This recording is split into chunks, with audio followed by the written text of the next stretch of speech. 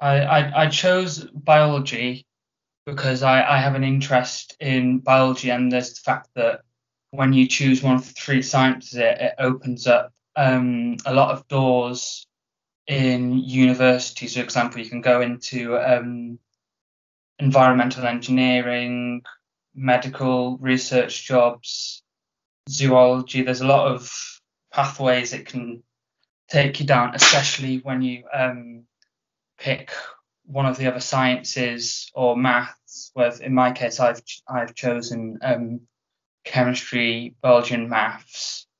So that and in the future, I'd like to go down the path maybe doing veterinary science, and to do that, you need chemistry, biology, and maths.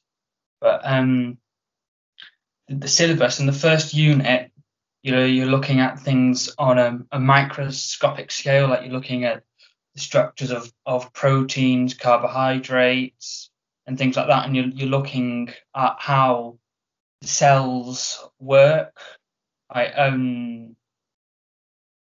the ways cells produce proteins, and just the way they reproduce in general. And then when you move on to unit two, it's more on the scale of the environment. So it's talking about how the different systems work.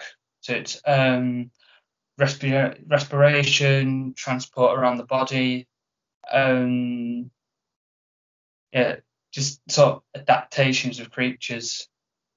But when something that's definitely had to improve since I've chosen biology is your organization and time management.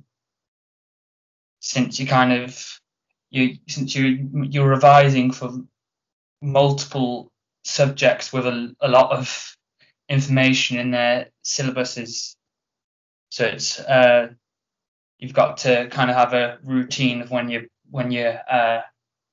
revise and when you have a break, and you've got to manage the free lessons you have wisely, so you can't just use it to talk to your friends. You've got to use the time you have in the school to do schoolwork. Whereas GCSE, it's a bit easier to get all the work done without losing your weekend or free lesson, but you kind of got to use as much time as you can.